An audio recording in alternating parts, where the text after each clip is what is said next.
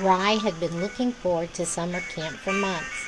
With the move to a new town and being busy packing, unpacking, and repacking, he threw his last forwarded letter from camp into his backpack and headed to catch his train across country.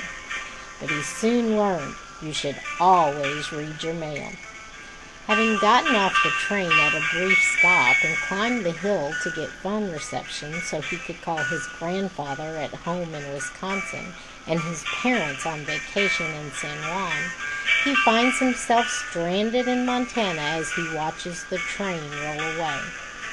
He starts walking, and with the help of some friendly strangers and a lot of traveling, he learns what kind of a man he wants to be. But will all of his family make it back home together?